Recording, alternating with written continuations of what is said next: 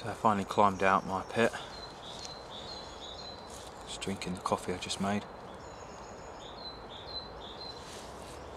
Pretty much all the clothing I've got, barring my waterproof jacket, which is down the other end of my hammock.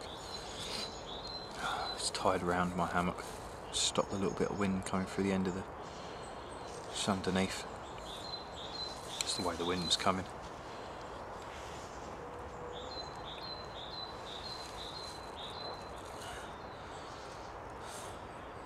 Just passing the coldest hour of the morning.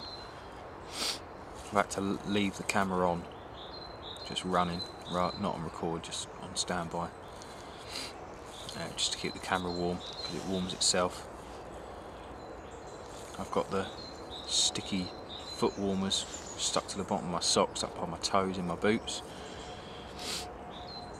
Like I say, I've got winter weight, they're Craghoppers winter trousers, so they're lined. Been quite nice, it's like a quilty lining.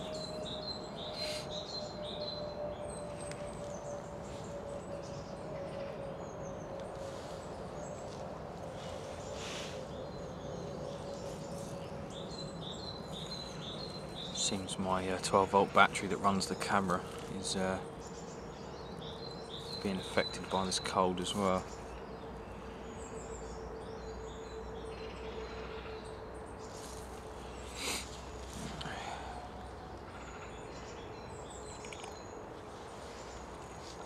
I've got the small battery that comes with the camera that's partly charged I can use.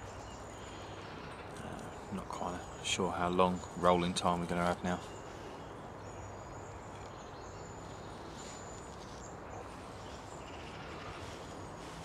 DDXL tarp really works well like this. It's got 5 guy points along each side. And it's 4.5 meters long by 3. And like I say, I've got it about a foot off the ground. Could have had it the other way and had it pegged right to the ground, but you couldn't have any doors then.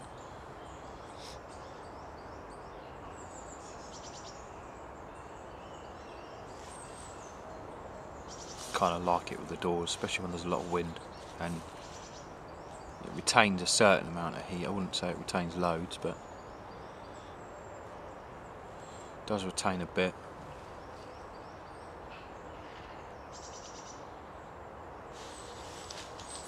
I was kind of sceptical at how warm I was going to be with just my summer under blanket. It's my half under blanket, half length. With just that blow up mat, and the jacket I've got on now is a Montane Extreme smock. I had that under from my mid-thigh down to my calf, and then my feet were on the actual mat, and obviously in my down bag with my tent booties on. It worked really well. I think before, in these kind of temperatures, I've had a full length down quilt underneath, and a 2-season sleeping bag with a wool blanket over the top. And I was toasty warm now, but now it's definitely worked, and the compression, I can get all my kit easily in a 40-litre bag.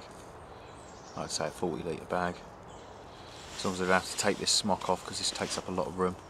You don't want to compress it too much, it ruins the pile.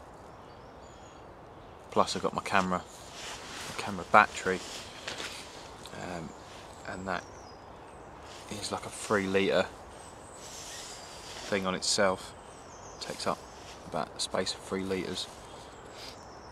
It's heavy, it's bulky. Quite a lot of wires. It can be annoying, but it helps run the camera. The battery can run the camera for 24 hours, constant, on record. You can't really complain. I'd rather carry the weight of that and be able to record when I want, how I want, than worry about a 40-minute little tiny camera battery. that craps out in the cold. I'm having to take it off and put it in my pocket to work. Just wanted to show you a few of the things that I brought with me. The light I used last night for filming was this. It's a strip light. That's for a laptop.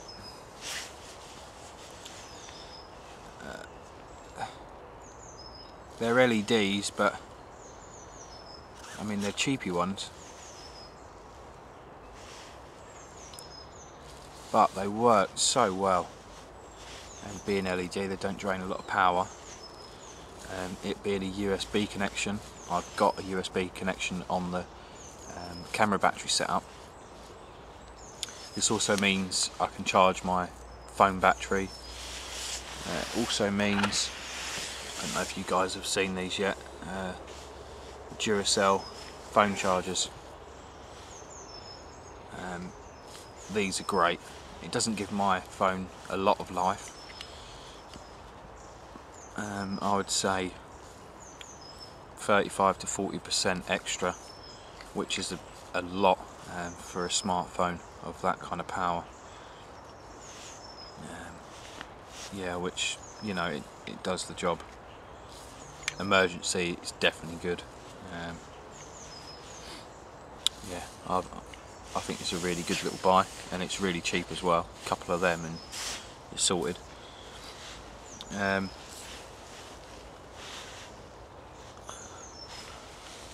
One thing, that the pizza igniter on the Jetboil always craps out on me in the cold, and I kind of pack this. This has been my my go-to thing, my little turbo flame, I think they're called. It's one of the first models. You can see all the paint's flecked off, and I've had it for years now. Again, it is affected by the cold. Won't lie, because it's been hanging above it. But what I've learnt is a minute held clutched in your palm to warm up, and it works straight away. You know, it's that thing of use what works. So I just thought I'd show you that. It's a nifty little thing if you've got a way of taking stuff like that out. Strip lighting is great for filming.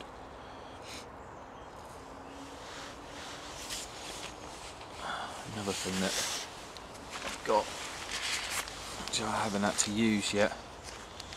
I've wanted one for ages, but just never got round to going into the shop to get one. This is my toilet pack. It's compact. It's got a little lighter. Compact toilet roll. Andrex one. A BCB. Steridex for the hands. And then this is a little hand trowel.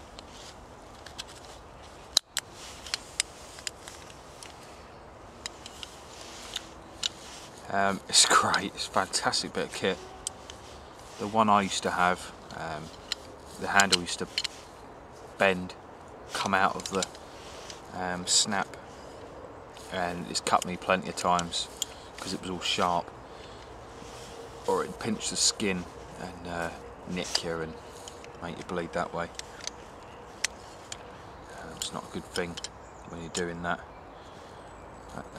Toiletry duties. So yeah, it's hardened aluminium, I think. I'm not sure on the specs. It weighs nothing, and that's the point. It locks out with the little studded button there. There's a little compartment here. I can't undo it, so I've got gloves on and my hands are freezing.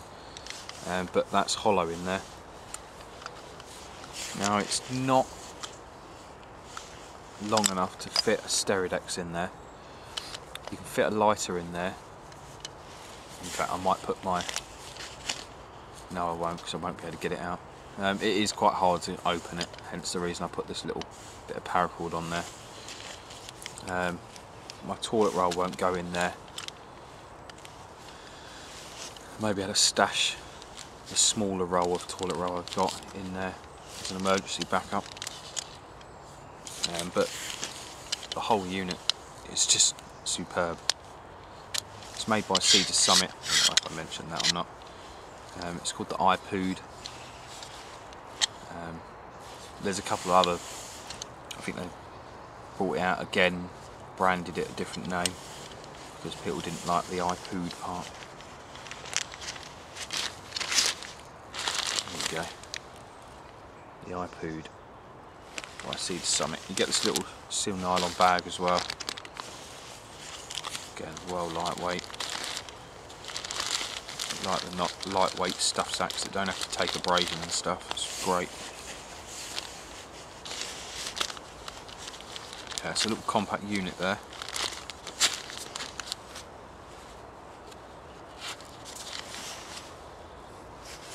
And that's what I call a toiletry pack. Obviously I've got my wash kit and stuff. There you go.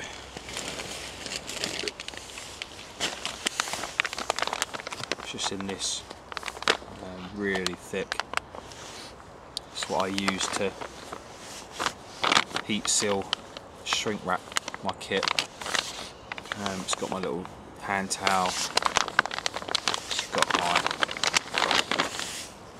wash kit pouch. I've had this for years now. It's a great little pouch. It served me well. So it zip opens up, and I've fit a little hook on mine. I've changed the mirror to a non-breaking mirror, which has corroded a little bit there. But I've got the essentials, and that's what matters. So I did have this little thin bit of toilet roll. I might put that in there, and just for reference, it's the Andrex on the go roll. You can generally find these in supermarkets, the big ones, Tesco's and Morrison's. A lot of them have stopped doing them now, which is a pain in the backside. Quite lucky to have bought the amount I did when I did.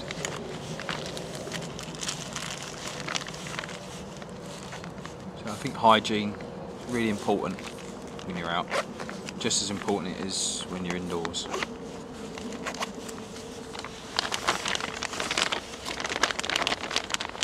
Not necessarily keeping your hands clean, but keeping your body clean, especially over the 2-day mark, and keeping your mouth clean, brushing your teeth and being able to clean out your nails and stuff like that.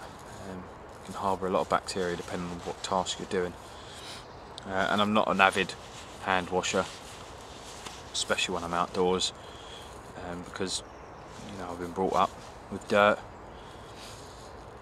and it's never harmed me. But it is good to wash your hands before food and stuff like that. Right, let's get out and show you about. One of the joys of camping out in the woods is that you wake up in the woods. You're already there, you're immersed with nature. You wake up to the sound of birdsong. And like me, early hours, between 5 and 6:30, the hours are going. I thought there'd be a little more wildlife, but I was mistaken.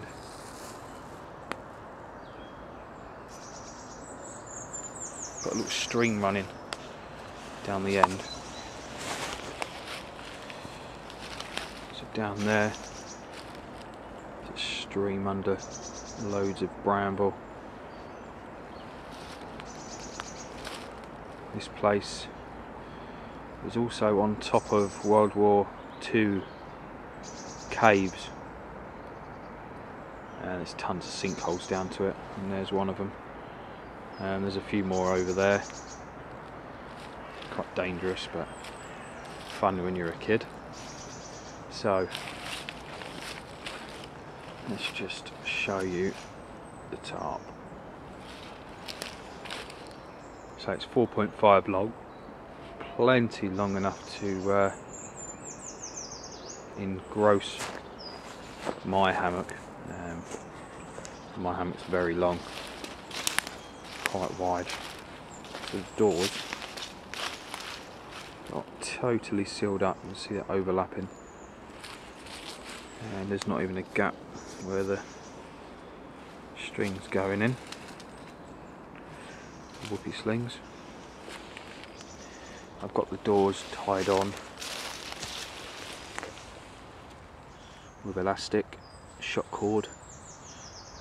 Just got the figure 9 there, and on the other side I've got shock cord with a little shock cord clip.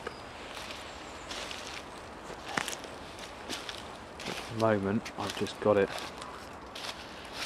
See, these are the clips I've got. I've got one of these in a figure 9. So I can just hold the doors open. See there. That's pretty much the setup. Jet ball, my rucksack, which held out well, which I'll show you soon.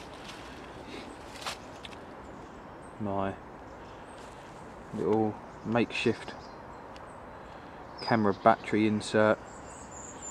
I keep this in a army respirator pouch. I just made that out of foam mat. It's all different compartments for the battery and wires and stuff. There's also rubbish all in one bag to keep them all together. As you can see, everything else either hanging up or in my hammock. Just flipped the tarp over. Just want to show you what I did with the mat. Normally my feet slip off the mat quite a bit. What's handy is obviously the end of each sleeping bag you get a loop.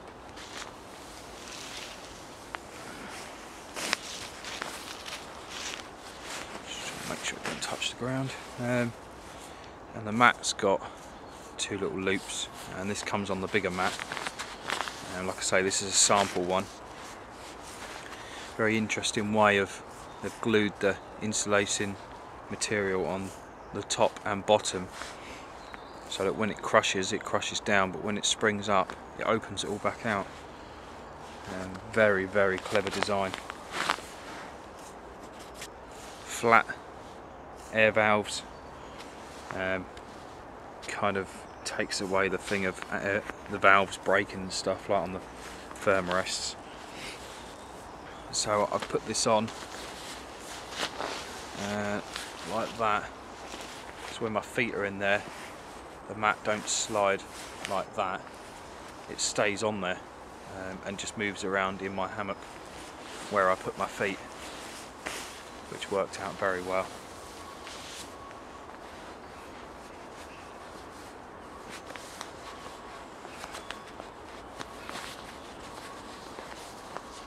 So I've normally put bungee cord on the end of this and tied it to my hammock for my actual sleeping bag, but only when I'm using it as a top quilt. So the bag itself,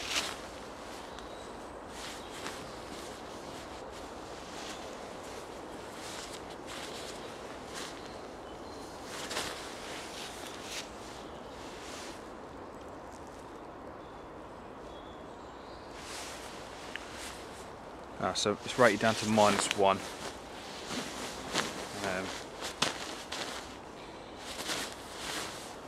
So it had a good fill power for the price, and I've been very impressed.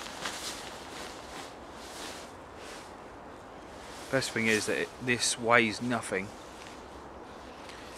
For the equivalent synthetic bag, you're looking at like the 2 kilogram, 2.5 kilogram mark for weight,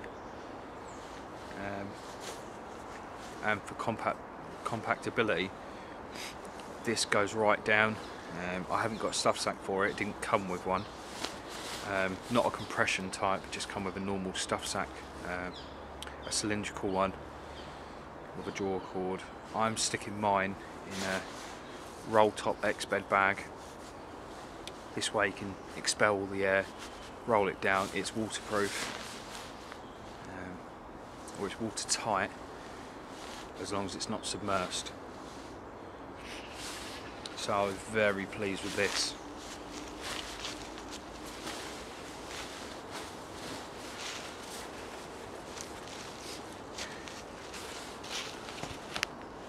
Might get some breakfast on in a minute. I don't really want to leave my kit set up here, just because I have a path. Put it this way, when people walk past I can see them. Probably around about 50 metres mark from this point. Although if I just walk over there, there's a bend in the path that comes towards this area. And I don't know whether this tarp will stand out or not, but I know an orange mat hanging off the ridgeline will from the other side. So I want to pretty much get it all packed away. Got jet boil and food and stuff like that. Again, I was talking about being organised.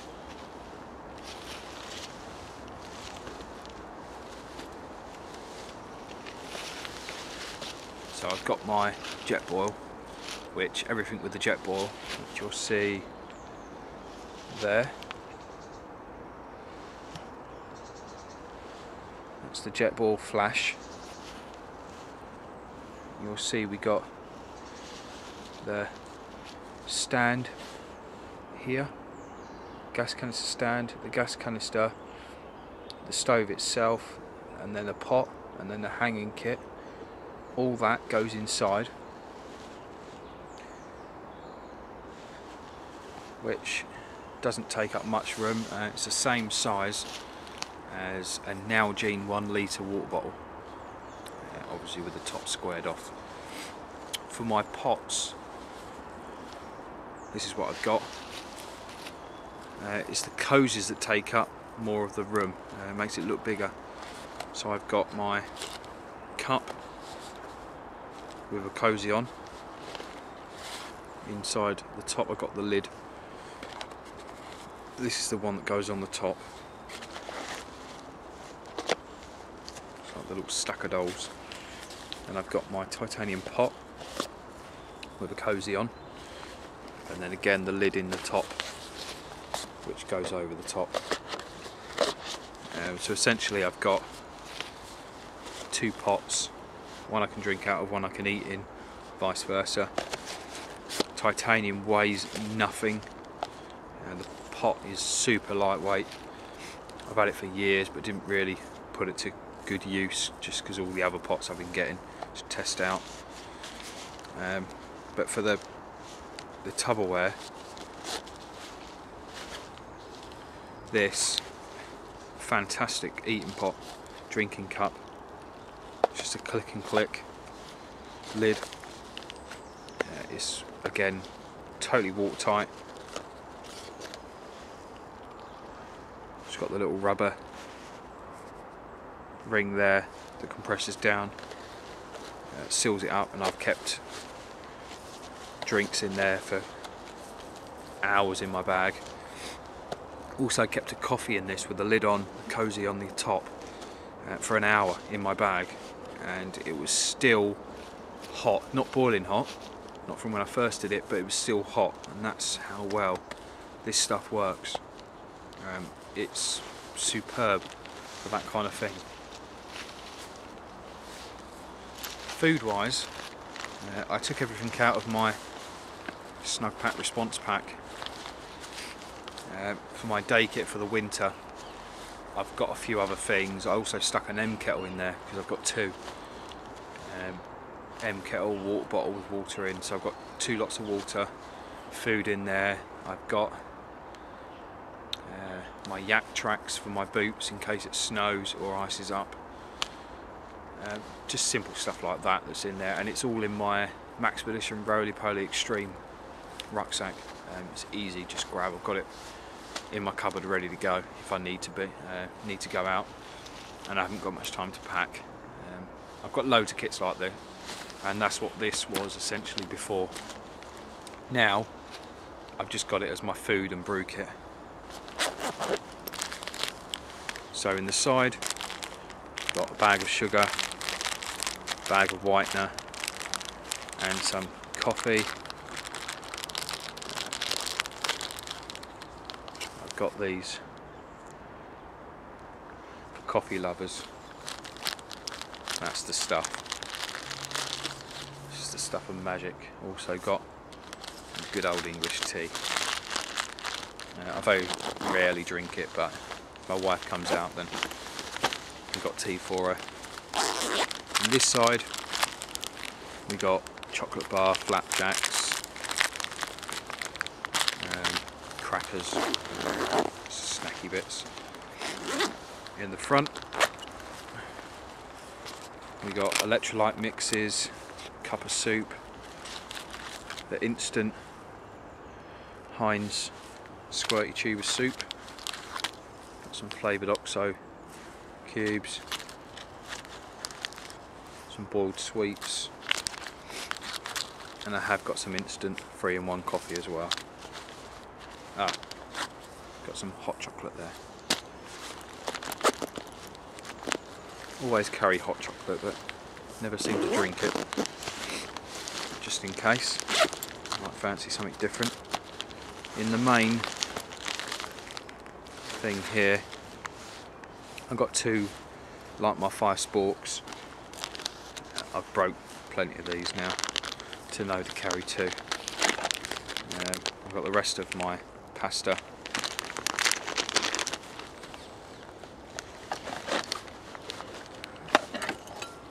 Got a jet boil pan support, which I can use my MSR Titan kettle on that. Also keep the spare gas canister that's on my bag down there in here. I've got my MSR pocket rocket, so I've got 2 stoves. Again, this don't weigh nothing, so because it don't take up much space, I'd rather carry it, so I've got it to use. I can do 2 things at once then. I've got salami, a windbreak, porridge, couscous, one of these MX3 meals. Superb eating these. And although this does go in the jet boil, coffee press, I've just taken it out, kept in here because I haven't got no coffee with me. I drank it all yesterday. Yeah, so I just organised all my food into one grab pouch. Again, when you're wearing gloves, not to be fiddling around in your rucksack to get all these different bits you need. You just want to get it in a grab bag, pull it all out, grab the jet boil out, grab my pots if I need them, and just do everything like that. Because at the moment my fingers are frozen. Let me get them hand warmers back out of my pocket. Yeah, just organisation.